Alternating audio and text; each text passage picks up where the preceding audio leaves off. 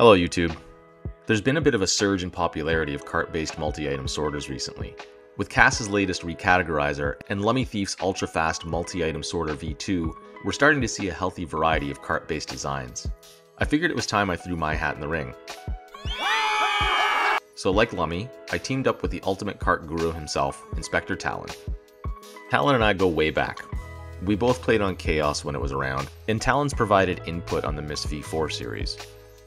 We actually once came really close to making a truly one-wide tileable multi-item sorter before we realized that snaking was much more practical.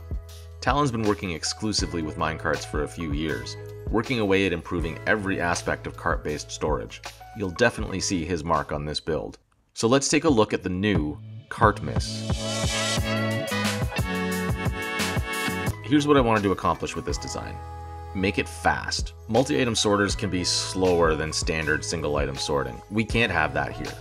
Limit blocker items. Filling carts and chests with blocker items is tedious and requires additional wiring to handle. Let's try and cut that out. Cart yeeting.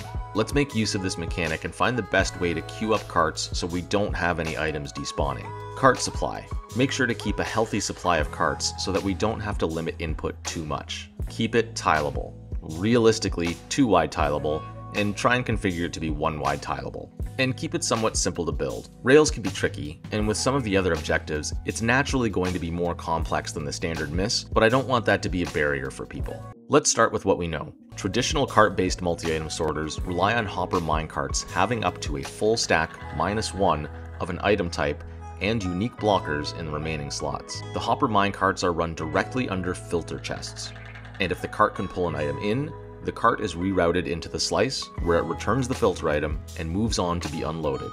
This is called the whitelister. I got thinking about my MIS systems. What if we could pull an item from the cart and check it against the set? This way we wouldn't need blockers in the carts. We also wouldn't need this check to be at hopper speed because we just wouldn't be able to get the carts loaded and entered into the system that fast. After a few attempts, I ended up rewiring MIS V3 and came up with this.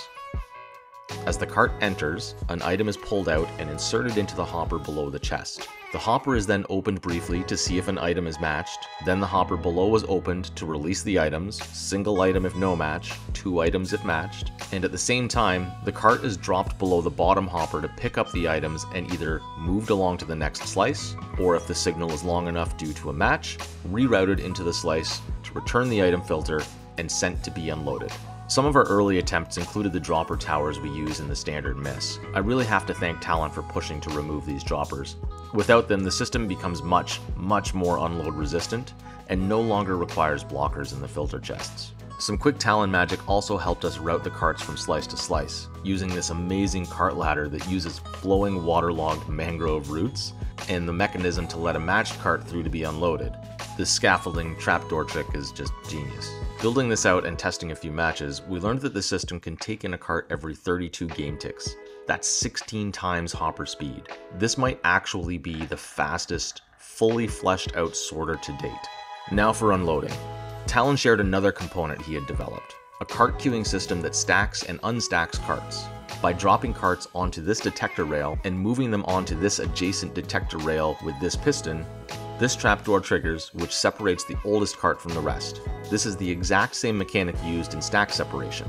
Once a cart is separated, we send to the yeeter, returning the cart to the supply and pulling the items into this hopper where they get transferred into the collection chests. Once the hopper empties, it sends a signal to call for another cart, if one is present, and the cycle continues, all slices unloading in parallel. Let's take a more in-depth look at some of these components with Talon. One of the most useful tricks is single source flowing water. Water will try to flow down to the water below it, but it gets stopped by the lichen or other blocks like rails or even candles and things like that. What this allows for is the cart to get pushed by the water. So in the mangrove roots, you see you have the water in each source in the same configuration. And in the top here, it's a single flowing source. We use that a lot. Very interestingly, that also allows for some weird shenanigans like having the curved door right here to start the cart going, And then also this water elevator, it goes at 10 blocks per second. It allows for a lot of compacting for different Cartstone applications. If you want to go learn more about it and have a more in-depth explanation for it, I have a video in my Cartstone guide, Waterlogged Cartstone guide number 5. And the other interesting cart hack that we are using is the weird hitbox mechanics of scaffolding. Scaffolding at the bottom will block the cart, but if it is supported, the cart gets allowed through.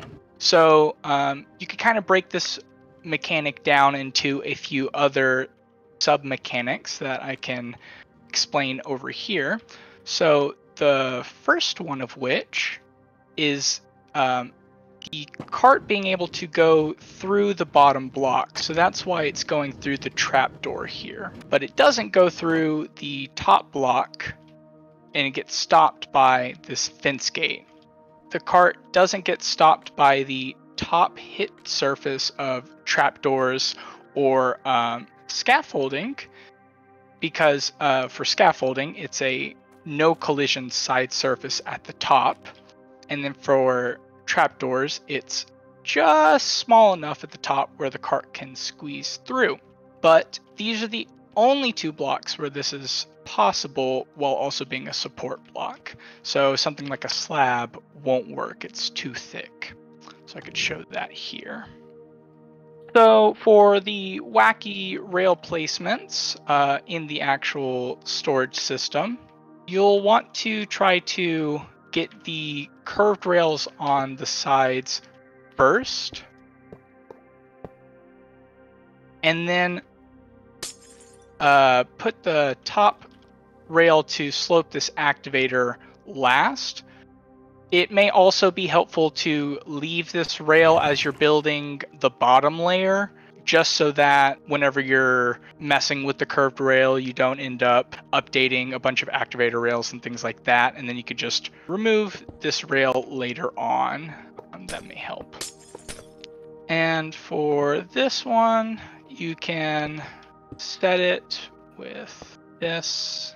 Now, it will try to connect, so you might want to first do this, then break this rail as you're building slices onwards to avoid the directional issues. And from there, after you place this powered rail, you can just come right here and place this one here, and then it'll slope up, and then you're all good to go. This curved rail here, you're probably going to want to set this top rail first. Now this may be directional. You're gonna wanna this. And then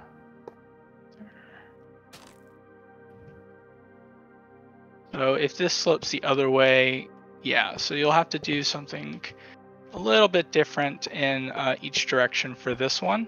So once you get this curved rail here at the bottom, you'll have to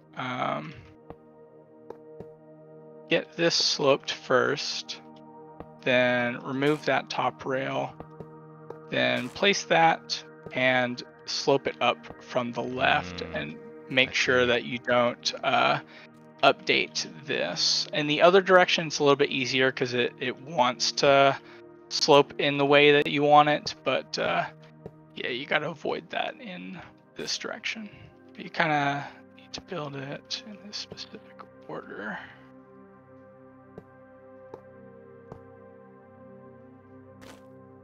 So one thing to keep in mind is if you want to avoid updating this rail here at the bottom, if you place the rails perpendicular to the rail that you don't want to connect to, it won't connect down. There's some more information about that in my rail behavior guide video.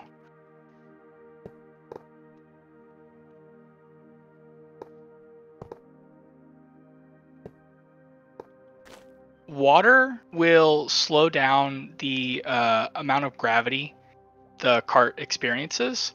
So on the right here, the cart won't make it all the way up to the top, but for the left here, it will, because it goes through this water and can make it just that little bit of extra distance.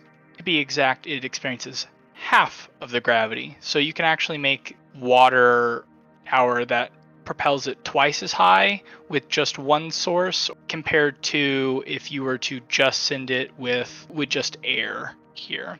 And so we use that here because we can't actually waterlog this block, of course, because it would flow into the redstone dust, as well as soul sand does not impact waterlogged blocks, only water sources. For those two reasons, it's necessary to get this cart all the way up to the top.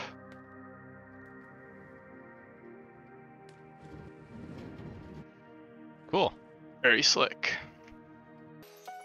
So how do we handle input? Back to traditional cart-based sorters, the hopper minecarts typically pull their items directly from an input chest. Carts pull one item per game tick, and since they try and fill to a full stack, -1, they're limiting their speed to 64 game tick intervals. I thought back to Cubfan's Shabalba from Hermitcraft 7, which also uses my MIS V3. Maybe we could just throw the items on the ground to be picked up by carts. I found that by angling a cart beneath a low height block, with entities positioned in the middle of that block, the cart will pull exactly one entity at a time.